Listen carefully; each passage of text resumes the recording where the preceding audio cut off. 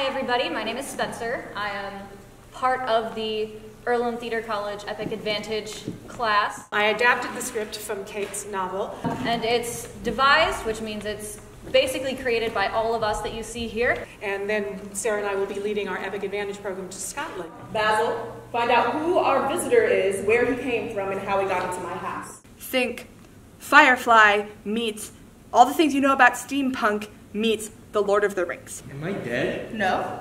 Would you like to be? I was mostly interested in the gender roles of the world of Arnica. They're highly gendered. Women wear skirts, men wear pants, because fantasy and science fiction normally are not very women-centric.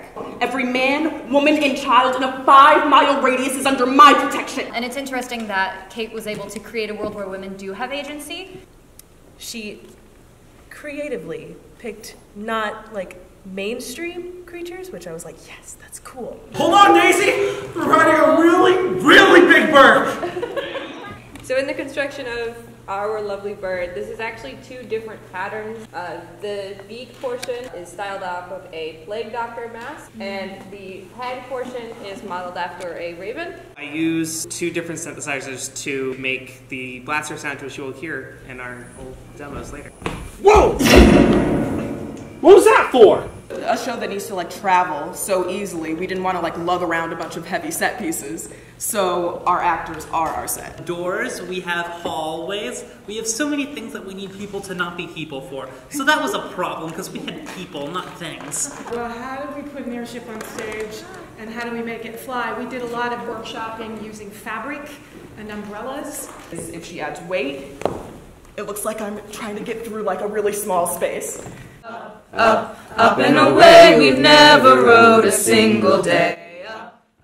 Initially, I was like, this would be fun to sing while we're going down the Royal Mile in Scotland. And then Lynn was like, what if we sang them as transitions? I was like, okay. We need to constantly try it, talk about it, fix it, try it again. It's a hard challenge, but it's really just about being kind to each other. I said it was too soon to know if we had feelings for one another, but he said, I'm a very lovely person and you could do worse. And he was right. People should come to see the show because it's a delightful nerd fest. It's cute, it's dorky, it's goofy, it does not take itself seriously. Because it's fun. It's funny, it's heartwarming.